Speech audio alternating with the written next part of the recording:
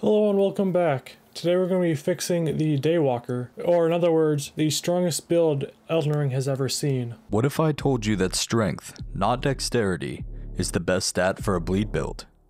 That the Godskin Peeler is not the highest damage twin blade, and that the Scavengers and Bandits curved swords are not the highest damage curved swords?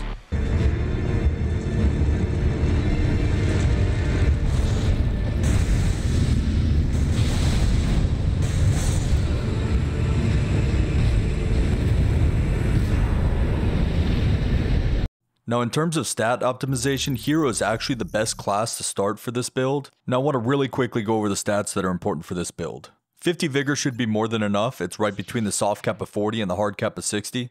Now since our bleed affinity weapons are going to scale directly off of strength, we're going to start at 62 strength and then immediately prioritize trying to get to the hard cap of 80 strength as soon as we can beyond level 150. Now we pushed Arcane to 45 because that's the major soft cap for Blood Loss buildup.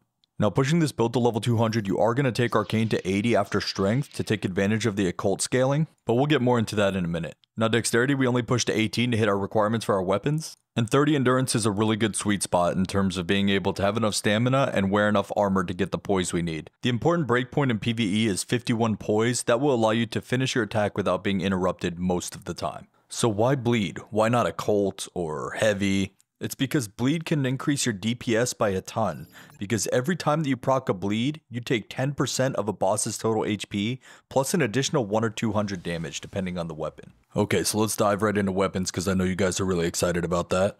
After doing a lot of research, it turns out that the Godskin Peeler is not the strongest twin blade in the game. The strongest twin blade in the game is actually the Gargoyle's twin blade. So if you're looking to shed a little bit of weight, but you still want the same jumping power stance 4-hit attack, you're going to want the Beastman's curved swords.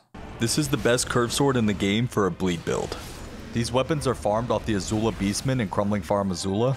There's been a lot of popularity with curved swords and bleed builds, specifically the Bandits curved swords and the Scavengers curved swords. The Beastman curved sword is just flat out better than both. Curved swords are a really cool option to apply blood loss buildup because the jumping power stance attack hits 4 times like a twin blade, but they're faster and weigh a lot less than a twin blade. Now the main reason for the damage being better is once again the Beastman's curved sword just scale better off strength than the Bandits and Scavengers curved sword scale off of dexterity. Now a common misconception among strength build users is that a heavy giant crusher is the highest AR weapon in the game, and that's just simply not true.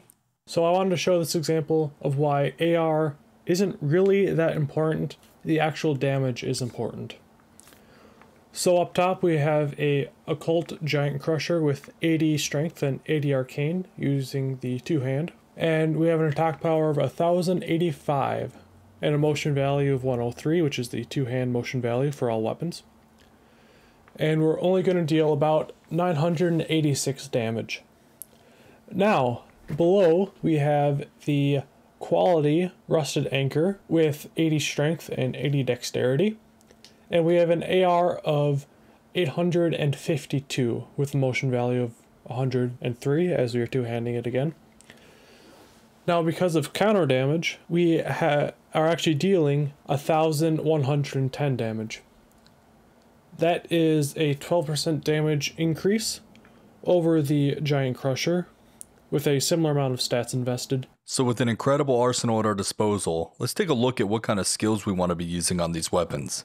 If you've got any history with bleed builds in Elden Ring, then you know that the best skill that we can use on a bleed build is Seppuku. Even post-nerf, Seppuku is amazing. Now when it comes to armor, there's only 3 things that matter: the poise, the defense, and the aesthetics.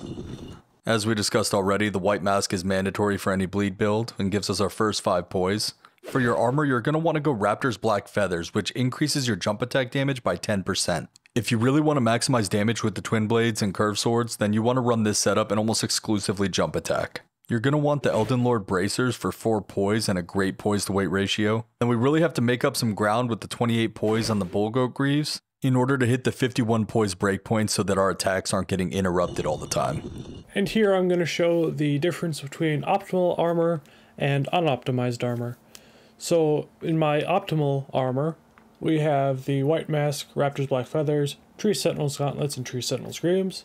If you've watched some of my videos, this is a pretty common set for bleed, as it gives you 51 poise, and it weighs 28.9. Whereas his optimized armor using White Mask, Rapture's Black Feathers, Elden Lord's Bracers, and Bulgul Greaves is going to weigh 30.4.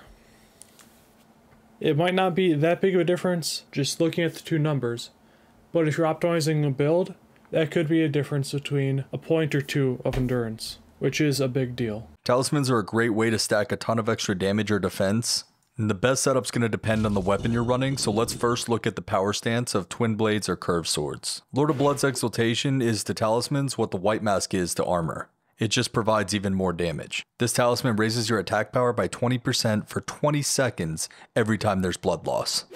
The Claw Talisman stacks with the Raptor's Black Feathers and it increases jump attack damage by 15%. This is a great option for curved swords and twin blades which hit 4 times with a jumping L1. The Rotten Wing Sword Insignia is another great option for this setup because it raises attack power with successive attacks by 6, 8, and then 13%. And you'll be doing a lot of successive attacks. Now before you get to New Game Plus, I highly recommend your last talisman slot be the Dragon Crest Great Shield Talisman, which flat out reduces all incoming physical damage by 20%. That's the equivalent of having 20% more HP. Now if you're in New Game Plus and you want to maximize the damage of your Twin Blade or Curved Sword build, you want to run Millicent's Prosthesis in your last talisman slot. This raises attack power with successive attacks by 4, 6, and 11%. These are the buffs that I recommend for those of you that want something quick and not a long extravagant buff routine.